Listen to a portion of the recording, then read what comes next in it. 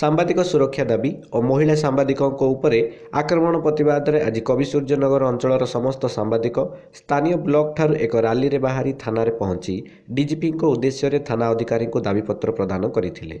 सूचनायोग्य जे गतकाली भुवनेश्वर में कार्यरत जैनिका महिला सांबादिका महल मालिकों दादागिरी और बेआईन पार्किंग फी आदाय घटना को लोकलोचन को आने खबर संग्रह करने समय कर्मचारी माने आक्रमण करथिले, किंतु प्रशासन और सरकार कार्यानुष्ठान ग्रहण करिबारे विलंब करने सह सरकार सांबादिक सुरक्षा बिल आणुनथुवारु प्रतिवाद करा जायछि। राज्य में सांबादिक मान जो भाया आक्रमण होची एवं गतकाली जो जड़े महिला सांबादिक कार्यरत ऑन ड्यूटी समय जो भुवनेश्वर रे जो शॉपिंग मॉल रो से लाइव देखौथिले तांकर निर्दिष्ट चैनल रे एवं से समय जो भाया सिक्यूरीटी कर्मी माने महिला सिक्यूरीटी कर्मी से आज तांकू एवं तांकर कैमरा पर्सन को माड मारी लहुलुहाण कर देइचंती एवं आपण देखिथिबे सारा समस्त खबर कागज समस्त चैनल रे मध्य बाहरची।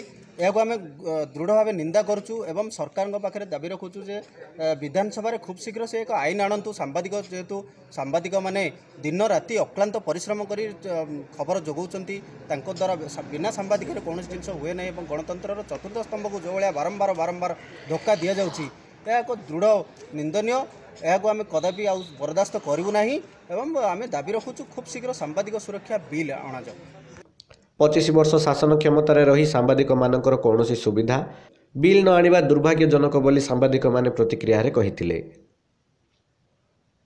गंजाम जिला कविसूर्यनगर जुगल किशोर नाहकଙ୍କ रिपोर्ट, उत्कल खबर।